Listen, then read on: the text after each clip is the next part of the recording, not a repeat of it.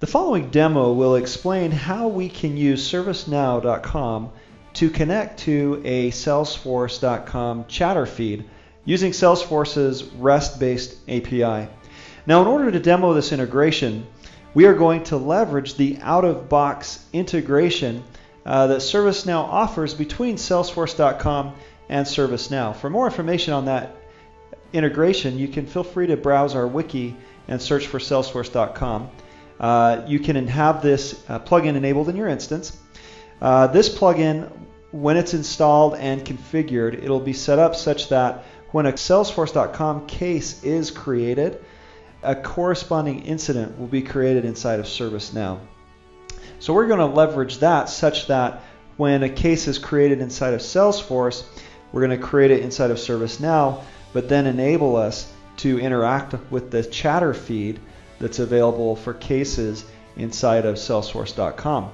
So let's go ahead and browse over into Salesforce.com, and let's go ahead and create a case. So I'm going to click on the Cases tab and click a new case.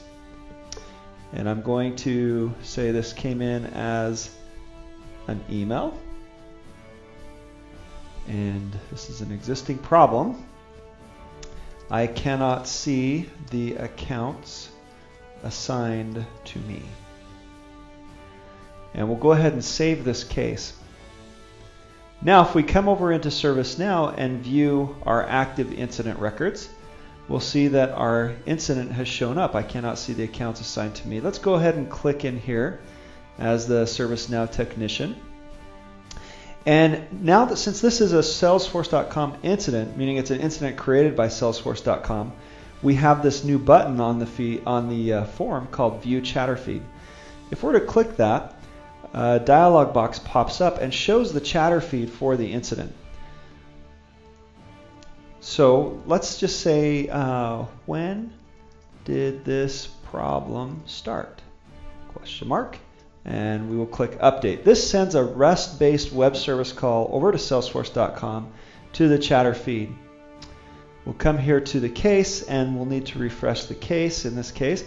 And there we see on the feed, the chatter feed for this case is the account system administrator asking, when did this problem start? So we'll go ahead and respond. It started yesterday. Post that. Let's come back over to ServiceNow and let's watch this. As you can see, it updated our chatter feed instantaneously and automatically. I did not have to refresh. Let's say I go ahead and close this. Let's say I'm going to then log in as David Liu, and maybe David Liu is also looking at this incident. So we'll go browse over to our incidents as David Liu, and we'll come into that incident.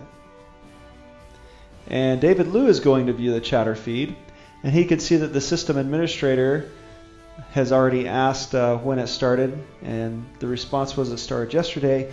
He's then going to ask what time did it start?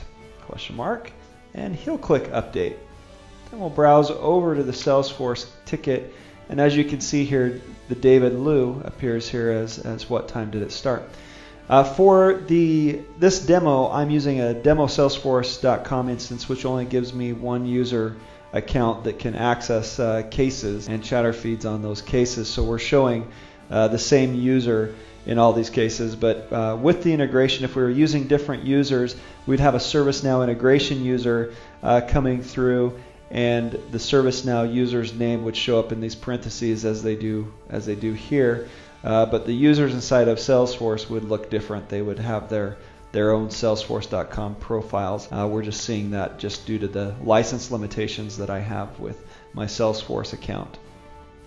That's it for the demo of the integration between ServiceNow and Salesforce's chatter feeds.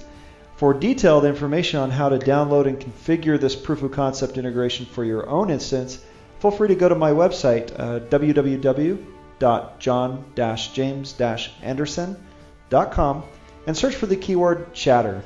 Thank you once again.